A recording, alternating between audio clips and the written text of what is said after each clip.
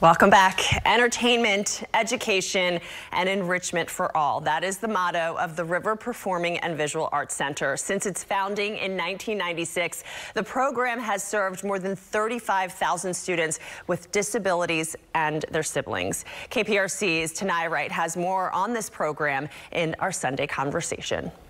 The River provides an accessible, affordable arts education for individuals with disabilities, ages 4 to adult, and their siblings. So we provide art, dance, acting, and music classes on site at the Metropolitan Multi-Service Center. And this was founded by a woman in 1996. So when did you guys, Theater Under the Stars, become involved with it? Yes, Kathy Binstock founded the River in 1996 because her youngest daughter, when she was 3 years old, wanted to take a dance class and no dance school would take her. So her mother, quite courageously, decided that every child deserves richness of an arts education and founded the River with 1 dance class and 7 little girls. And Tuts and the River came together starting in 2008. We started collaborating on one-day workshops twice a year. We had students with disabilities from the River who would partner with Humphrey School of Musical Theater students at Tuts, and they would sing, dance, and act in a one-day workshop together. So our first workshop was It's a Wonderful Life. And after 2 years of working together and collaborating, we decided to merge, and we merged in 2010, and the River is part of Tuts' education department. And Brennan, you're one of the student performers, you call them? Yes. The student performers? Student performers. So how do you feel when you step out on stage? I feel really good. I feel like overjoyed, and seeing the audience just makes me feel really happy inside. How long have you been involved with the River?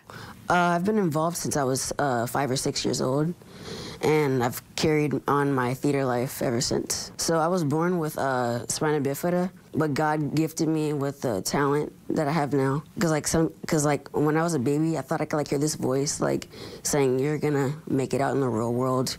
You're gonna be on Broadway. You're gonna be talented one day." Last year, Tuts celebrated their 50th anniversary.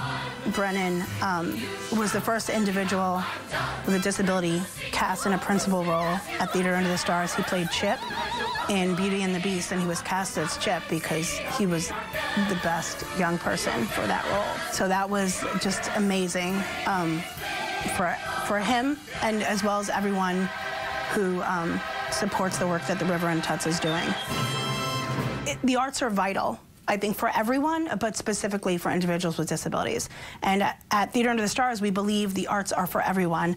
Everyone has a voice, everyone has value, everyone has something to give. How do you think the River has helped you personally just grow as a person or be more confident in yourself? So I don't know if it was the first time I stepped on stage at the River, but at the beginning I was kind of nervous, but then once I started singing, I felt really good. So how does it feel to be a role model for even other students and even younger ones coming up in this program? I want kids to learn from me, and I want them to be on Broadway one day and join me one day, and be in theater with me. What is your ultimate goal? My ultimate goal is to make it on Broadway after finishing high school. Eileen, this program has grown so much. Where would you see it in the next 10 years or so? So in the last 5 years, we've expanded our program to include adults. The River used to only work with students up to age 19, so we have adult programs. More recently, we're partnering with other high-caliber arts programs like Writers in the Schools and Houston Center for Photography. In the spring, we're having a spoken word class with WITS, and we're having a photography class. I think this is the 3rd time we'll be hosting a photography class with the professional teaching artists from Houston Center for Photography. I see more of those arts collaborations. We see more student-led, student-driven in terms of them being involved with the creative teams that we have at the River. And also, we have a performance troupe, and Brennan's part of our performance troupe, and they perform at different community events.